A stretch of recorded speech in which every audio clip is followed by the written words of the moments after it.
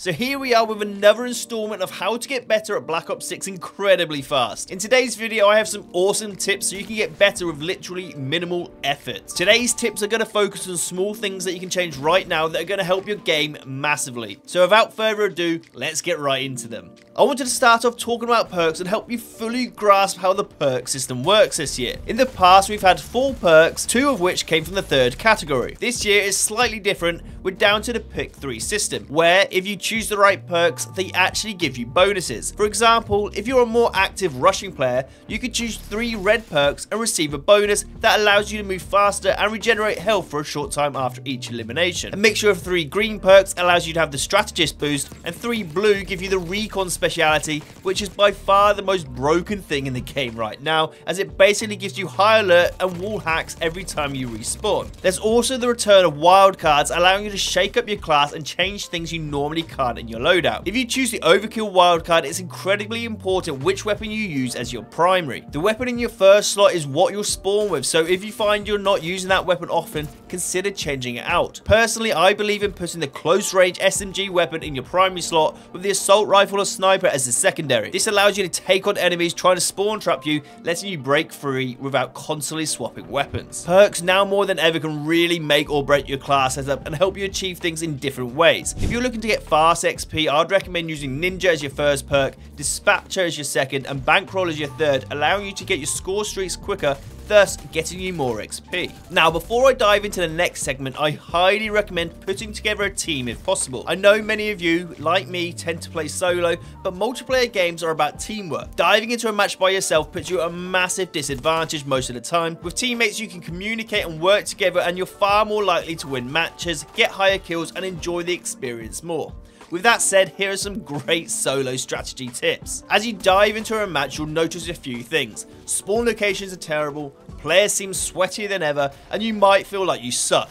It's okay, I felt the same way until I changed my mindset. Just slow down and think. It's easy to get caught up in the action, running at the enemy over and over again, but that's the fastest way to lose matches. Instead, take a moment to think about what you're doing and be more present in your gameplay. You want to let the enemy push you. If the enemies seem to outgun you every time you push for eliminations, let them make the mistakes. Find a spot where they funnel through and hold it down while they push. On the flip side of that, don't be the one running into the funnel. Call of Duty maps are usually designed with a 3-lane system, guiding players into funnels for gunfights. Look for alternate routes to eliminate enemies more effectively. You want to play on the edges of the map as much as possible. Players tend to go straight down into the middle lane, but if you find routes around the edge of the map that let you get behind your enemies, you'll be in a much better position overall. Because positioning is key. When engaging enemies, find a spot where most of your body is covered, forcing the enemy to expose theirs. If you're trying to go on a high kill streak, you need to ensure they can't hit their shots on you. If you are playing with random squads, steer clear of them. They often run around recklessly and give away your position, leading to unnecessary deaths. You also want to keep a close eye on your minimap at all times.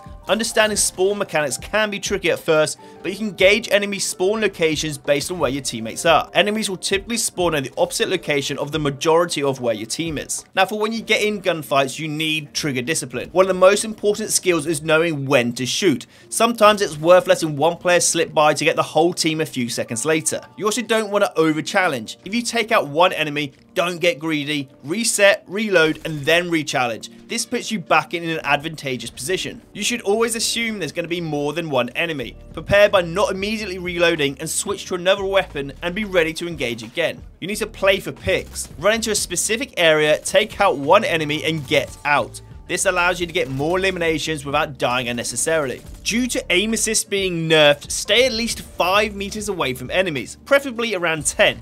If you find yourself too close and eliminate someone, be prepared for another enemy to come after you straight away. Choosing the right field upgrade is so important for your playstyle. Use assault packs if you need more lethals and tacticals, or trophy systems if you play the objective more. With the addition of Omni movement this year, jumping can actually get you killed faster. Stay near the ground and break your enemy's line of sight with a slide and take them down more effectively. And finally, here's some quick fire tips to help you rank up faster. As I said before, playing with a team helps you massively. Working together at least more wins and kills. You need to be playing the objective, capturing flags or getting kills on hard points gives you the bonus XP you need. Try to rack up score streaks for bonus points on the go, and complete daily challenges as they offer you free XP and are very easy to accomplish. If you found any of this useful, please subscribe to the channel and like the video. And for those of you who watch my videos know I like to see who sticks around until the end. So if you're still here, let me know down in the comments by answering this.